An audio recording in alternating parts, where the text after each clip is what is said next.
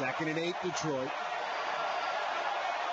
We call it 2nd and 7. They gave him the 45 on the spot. Morris again, the lone back. Stafford up under center.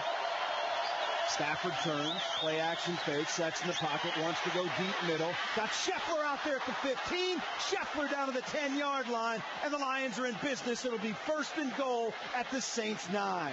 And Scheffler that time made a great play, but it was Stafford ultimately who you got to thank for this one.